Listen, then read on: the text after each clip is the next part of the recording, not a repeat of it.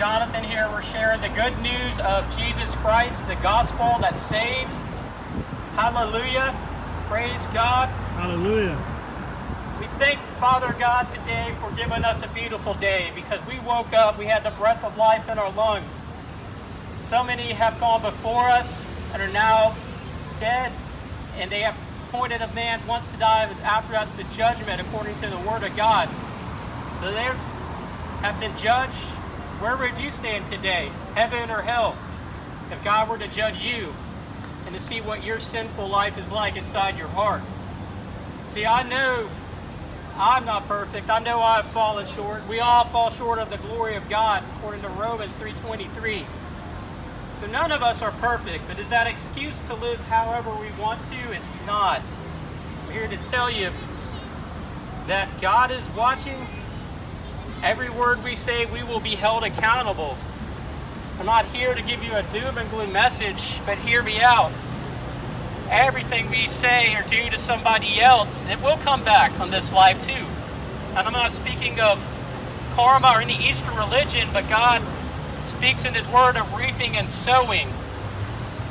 We are told in the word of God to love God with all our heart, soul, strength, and mind, and love our neighbor as ourselves. But are we really living that out? Are we loving our neighbor as ourselves when we go about life and we say cruel things to somebody? We gossip, malicious gossip. We'll be all held accountable for the things we say, the words we say. It's all written. And there is a book of life.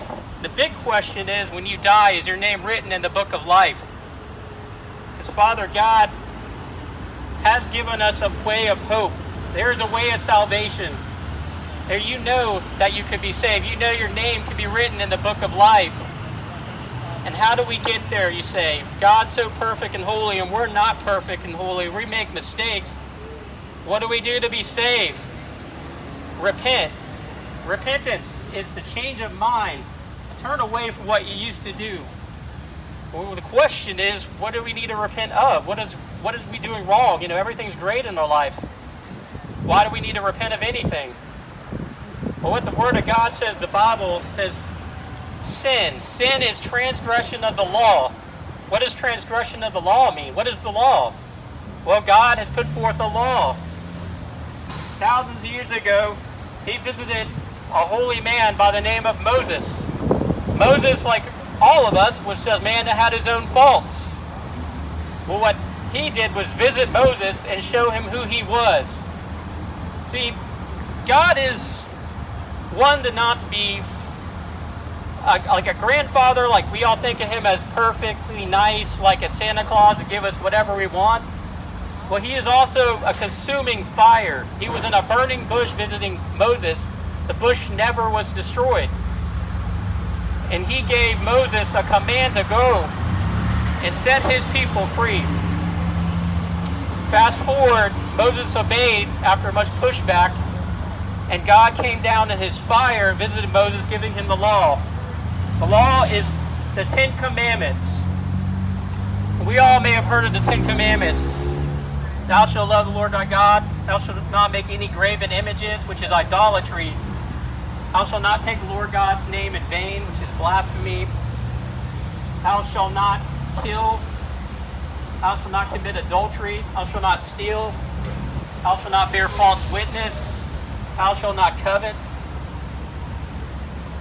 And there's several others here. We know there's 10, but if we break just one of those perfect, holy 10 commandments, then we are separated from God.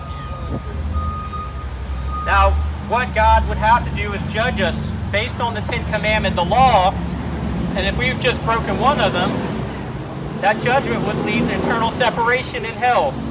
And hell is not a party where you're just going to see all your friends, but it is ongoing forever. There's no escape, and God does not want to give us the holy, righteous judgment for breaking His 10 Commandments. But He has provided a way out. He has provided a way out by becoming down to earth 2,000 years ago in the person of Jesus Christ. His righteous blood, His holy blood was shed for us. Now if we put our faith and trust in His holy blood, all our sins will be washed away clean.